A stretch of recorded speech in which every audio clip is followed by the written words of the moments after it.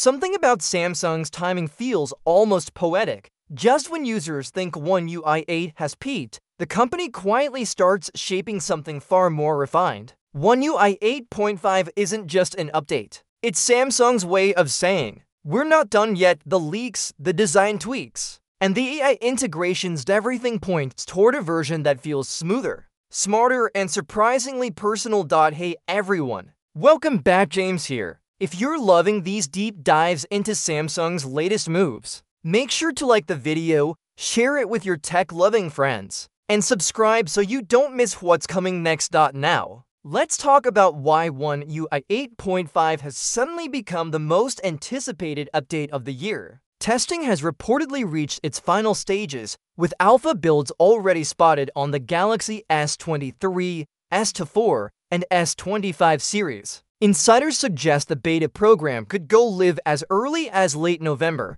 and if that happens, we might see the stable rollout aligning perfectly with the Galaxy S26 launch. But here's the twist: this update feels bigger than a mid-cycle patch. It's packed with changes that touch almost every corner of the interface. The first thing you'll notice is the redesigned search bar. Gone is the old rectangular strip. It's now a sleek, capsule-shaped toggle that expands when tapped and gently folds back when you close it. It's such a small detail, but the animation is buttery smooth and gives off that premium OS vibe instantly. Then there's Navstar inside. Good luck, and this one genuinely feels game-changing. Samsung's adding to tiny on-screen volume buttons directly into the navigation bar. Perfect for those moments when you're using one hand on massive phones like the S20 for Ultra. No need to reach for physical buttons or swipe down the quick panel anymore. It's one of those updates you didn't know you needed until you try it.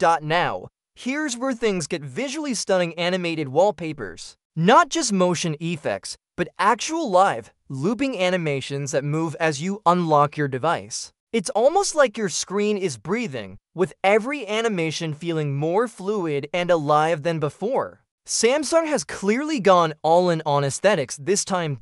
And if you thought that was it, wait for this: AI notifications. Long press on any notification, and you'll now see two new options: Summarize and Prioritize. Summarize uses Samsung's AI engine to instantly generate a short digest of your message, while Prioritize pins important alerts to the top of your notification list. It's like having your own smart assistant managing the chaos for you. One more cool tweak: a long-standing issue with mobile data toggling is finally gone. Remember how tapping the internet toggle could occasionally crash or restart your phone? That's been fixed. And yes, Samsung brought back the double confirmation prompt for turning on mobile data, something we last saw back in the Android 5 and 6 era. A tiny callback for longtime Android fans.